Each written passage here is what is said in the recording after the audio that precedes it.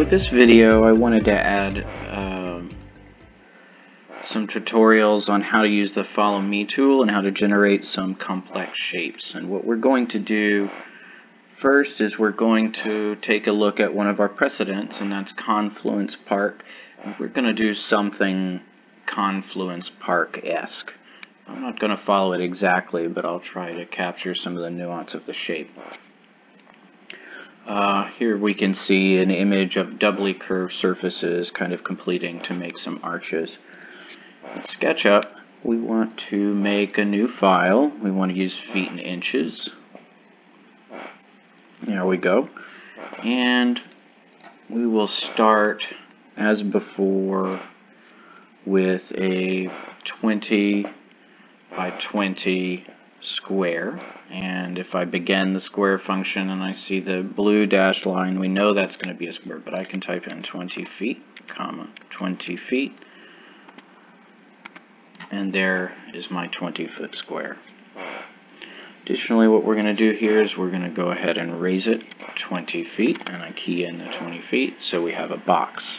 I think what I want to have left is a bottom side and one other side, so I'm going to use the selection tool to erase those faces I don't need. So making the box was an easy way just to make the L shape. Move this little guy out of the way, and to do that we'll use the move tool, and control is copy, or command if you're on a Mac. Let's just move that guy out of the way.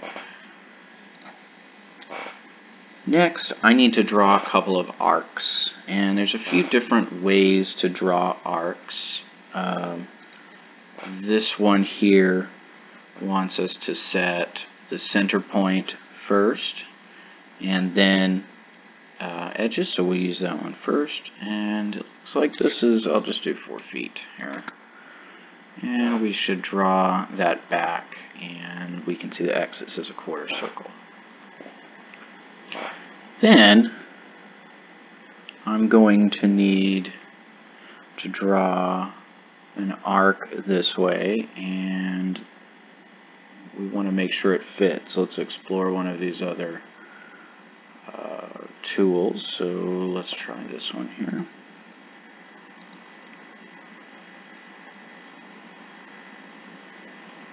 That one's a little bit gnarly.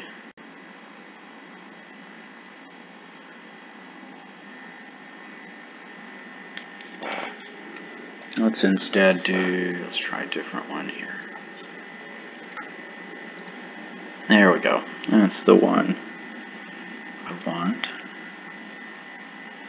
Actually, I think I want to come down 4 feet on this. So to do that, we get a full quarter circle. So to do that, it's predicting that I wanted a 4-foot line there, and it left a little line there.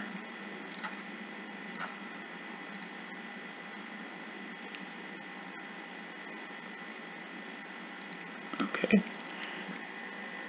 Then I'm going to drop, let's do 1 foot down. Make another little reference line there. And these things at Confluence Park are going to be thicker at the bottom, so I'll go 3 feet there. There's a reference point. And I'll use one of the first 2 arc tools again, and it'll make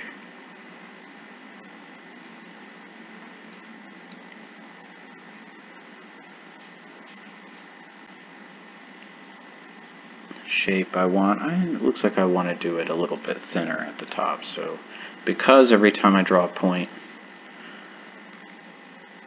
on a line, it'll give me the 2 endpoints and a middle point, so I don't need another reference point. Just something like that. I'll go ahead and erase these guys and these guys and these guys with this tool. So what I have now is an arc shape that I can pull along this curve. It's really important that the line that you pull it across be attached to the geometry. So this line is attached at this point. For me, the Follow Me tool is in the push-pull function, and it's this weird torus shape thing. If you're on Pro, it's going to be in Tools, somewhere up here, and you'll see Follow Me tool in the pull down. When you click the Follow Me tool, it's going to first want you to select a shape, and what you do is you click and hold.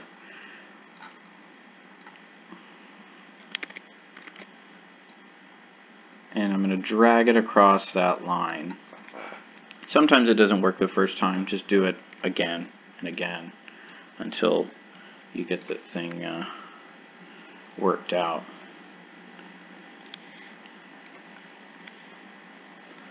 So there's kind of my petal shape. And now what I'm going to do is, let's go ahead and bisect kind of this footprint here. I need to trim off some of those edges. And I don't know exactly where those edges should be, so let's just take a quick peek. It would be too far, but we can go ahead and push those up.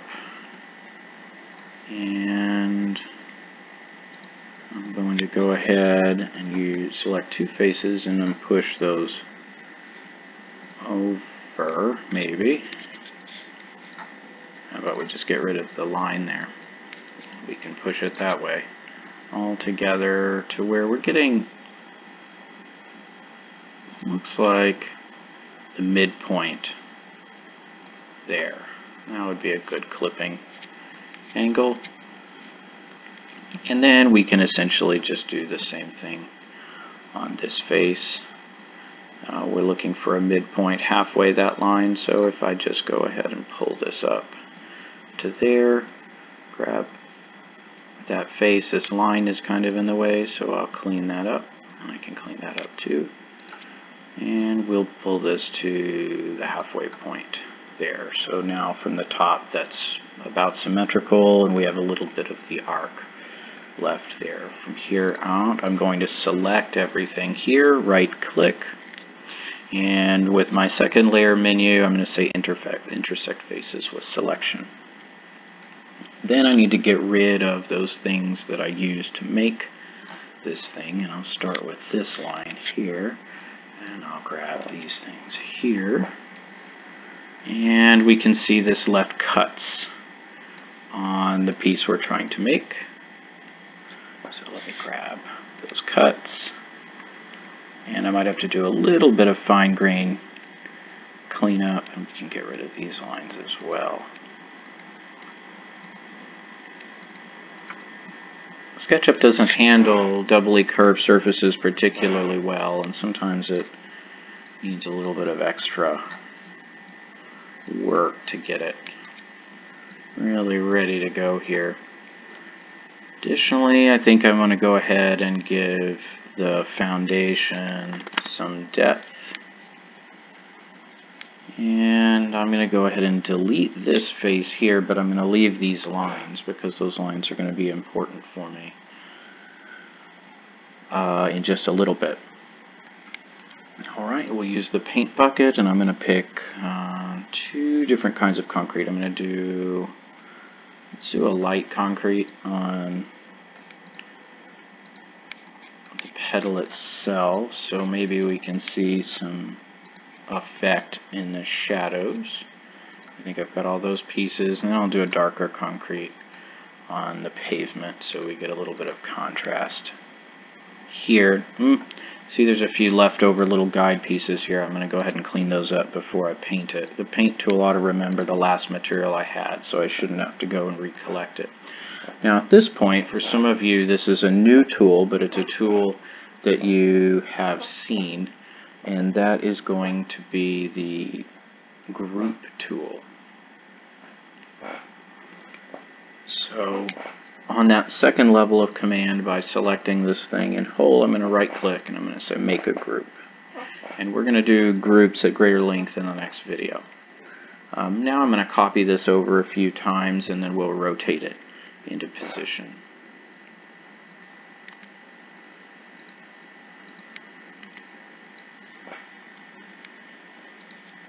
Looks like we'll make, let's start with 4. and we'll put these things together. So when it's a group, I can select a whole object without kind of worrying about little pieces. And we're going to rotate it, and the rotate tool is down here with our move tool.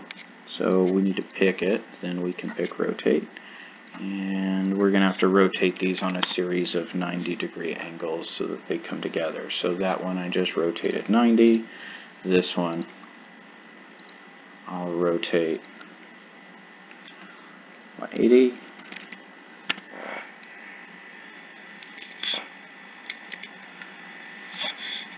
And this one I'll rotate 90 degrees the other direction. SketchUp generally assumes that when you're rotating and you're clicking a reference point on the gray area that it is going to be a flat rotation. So here was the one we started with. I'm going to go now move this one.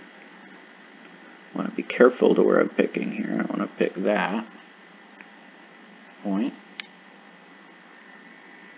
that point, to go there. It looks like I forgot to paint an edge, so we'll be able to see the rotation because of that. And I'll just do another reference point, and I'll set these things 6 inches apart. Now I'll do the same the other side.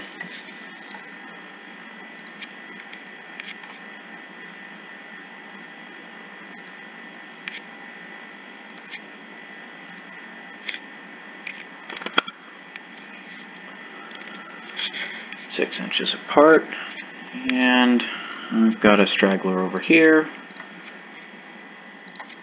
Let's move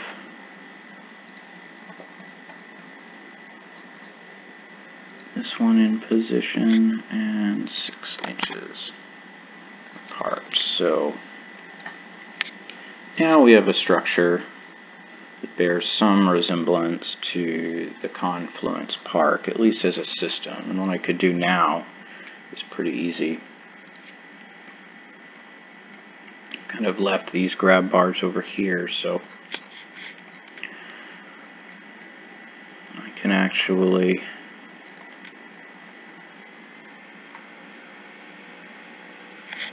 take any of these things .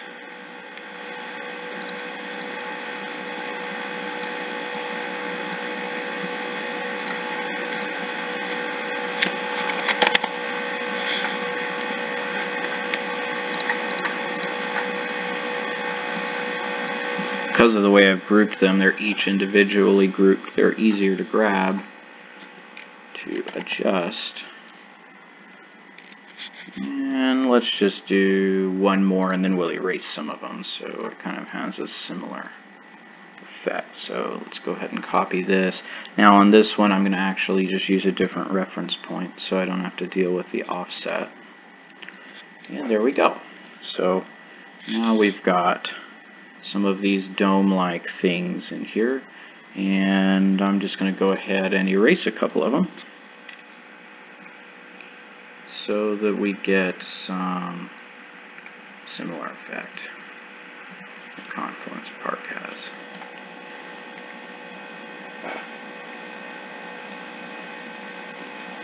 We go over here to our visual control. We can turn shadows on, which might make this thing a lot more interesting. And if for some reason I think, well, maybe I made these things too short, we could always use the scale tool and change the proportions. In this case, I think I want to make mine taller. So I can do that all together after the fact. And what we get are these interesting kind of rainwater catchment systems, which was the concept, the conceptual basis for Confluence Park. We kind of get some interesting pairs. And now we can set our little person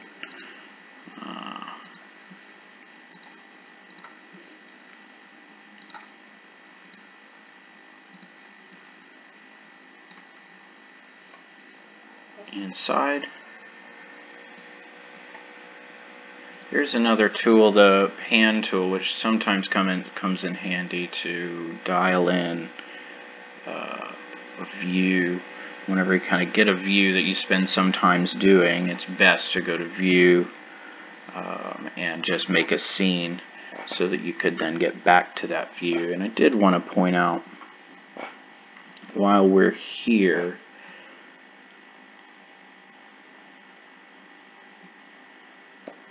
that if I change the time, let's change the time of the day and the month as a piece between scenes.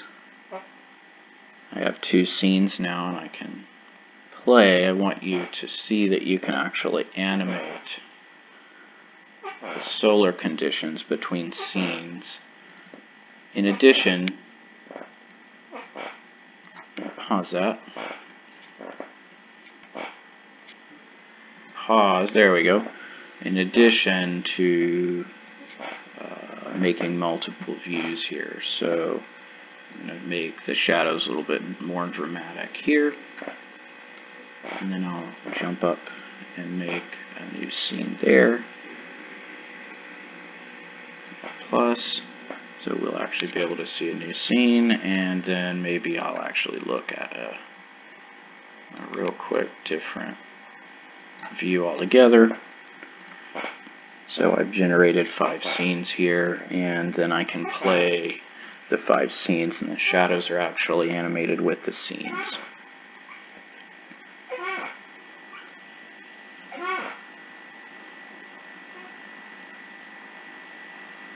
If you hear squeaking, it's my chair. Sorry.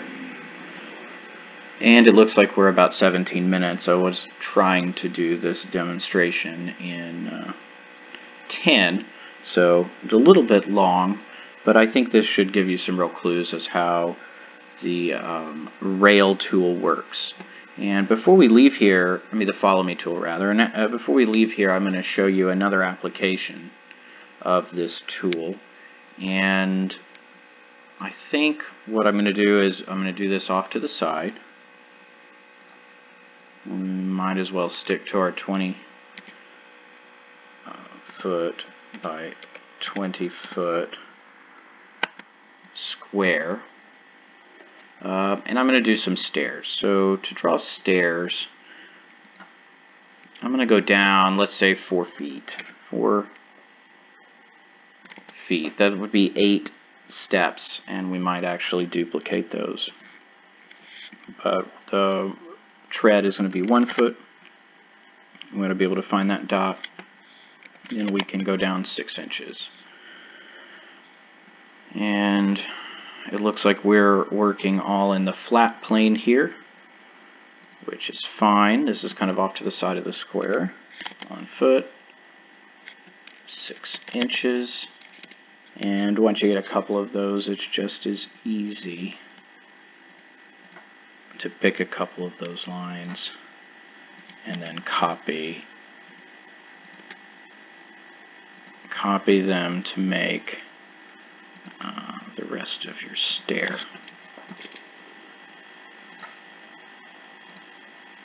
Square that off. That should go ahead and make a plane that way. Now what we need to do here is we need to rotate this stair downward on this face. And what I'm actually going to do real quick is I'm going to pull it off. To do that, we need to copy it.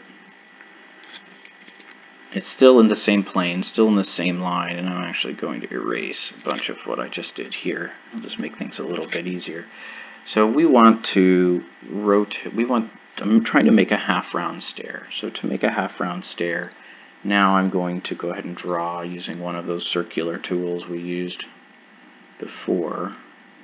Let's do a half round stair like that. And we want to stand this up and get this in a position where I can use it on this curve.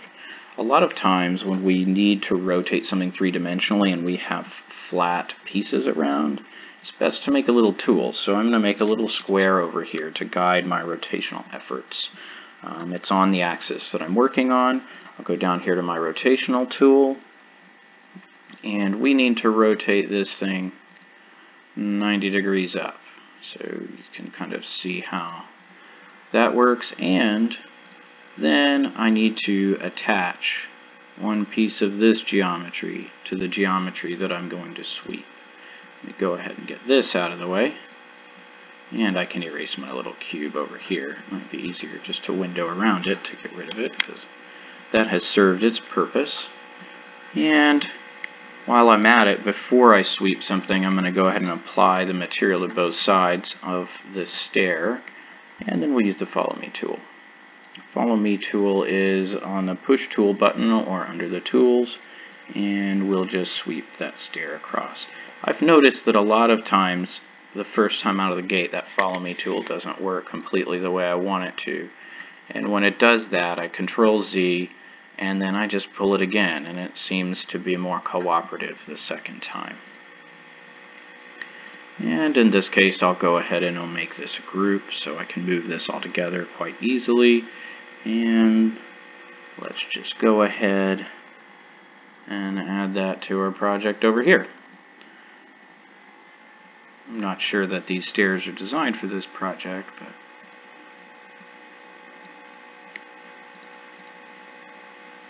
voila. The Follow Me tool. Thanks. I think that everybody should be able to make more or less this model, so now would be a good time to try to follow through the steps of this project until you kind of get a similar shape. And by no means do I want everybody's project to be made of shells. The intent of this video is to show you how to use SketchUp to make some more complex shapes.